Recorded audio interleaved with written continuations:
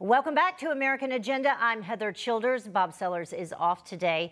Disgraced actor Bill Cosby is now a free man. The Pennsylvania Supreme Court overturned his indecent assault conviction and released him from prison.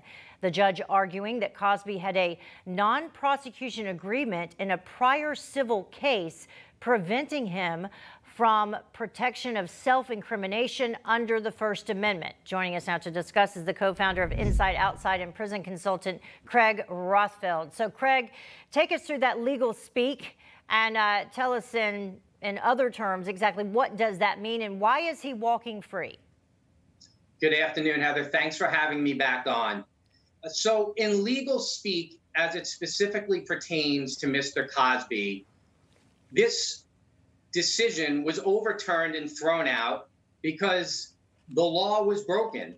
There was a non-prosecution agreement that was given to him, and that agreement ultimately wasn't honored.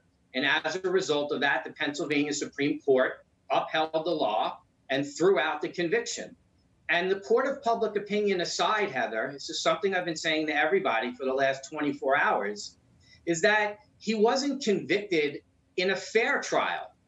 If evidence gets admitted into a trial, if a trial is not supposed to occur because of a specific reason, well, then it's impossible to say he was convicted at a fair trial. It just doesn't make any sense.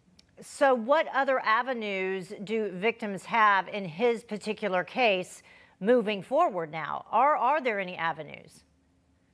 I can't comment with absolute specificity as it pertains to Mr. Cosby. The Supreme Court the courts in Pennsylvania made it clear he's not going to be retried. I'm aware just from the news that there are civil matters pending, but the remedies that victims do or don't have will be left to other attorneys out there to determine. But at the moment, it appears there's no path forward to retry Mr. Cosby on any criminal grounds. All right. So you were previously on Harvey Weinstein's legal team, I believe, and some are questioning if the disgraced movie mogul Weinstein will try the same legal tactic, or does he even have this possibility? It's a great question, and I'm still a part of his team. I'm his authorized Department of Corrections and New York State Department of Health representative. Although not an attorney and a criminologist, I'm part of the legal defense team. So Mr. Weinstein's appeal that is pending contains many of the identical issues that were brought forth in Mr. Cosby's appeal. However, the specific reason that they overturned Bill Cosby's conviction was based on a non-prosecution agreement. In Mr. Weinstein's case, there are many other issues that were also in Mr. Cosby's appeal. And while the courts didn't rule specifically on them, they did comment about being troubled by one very specific issue that pertains to Mr. Weinstein. And that is allowing evidence into trials that skews a jury making a decision. I mean, there's well-established federal law. It's called Rule 404B. In parlance, it's the bad acts, prior bad acts. And it is illegal, regardless of what the court of public opinion is, to allow illegal prior bad acts into a trial and have someone convicted on it. So Arthur Aidala and his legal team are confident they'll prevail in Harvey's conviction being reversed because it's what the law dictates. However, it is not because there was a non-prosecution agreement, but because there are several other factors and constitutional rights that were violated in the course of Mr. Weinstein's trial. You know, Craig, we're in a different day and age now when it comes to, these high-profile cases happening, and whether it be the Twitter mob or other social media avenues, people getting their voice out. Do you see this as a problem, and how do we solve it moving forward with other high-profile cases and judges falling to the whims of public opinion? It's a good question, and I have two daughters myself, and it's a dicey answer.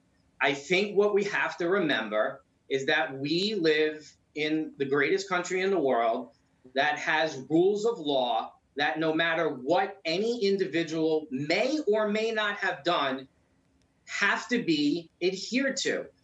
Heather, I talked with a family member yesterday and I made this analogy. We all have empathy and compassion when we hear, at least once a month, someone who spent 20, 25, 30 years in jail who was wrongfully convicted, whether it was a prosecutor doing something dirty or a cop doing something dirty or hiding evidence. And we all want that person out. We all have empathy. Yeah. Well, you can't have a double standard here.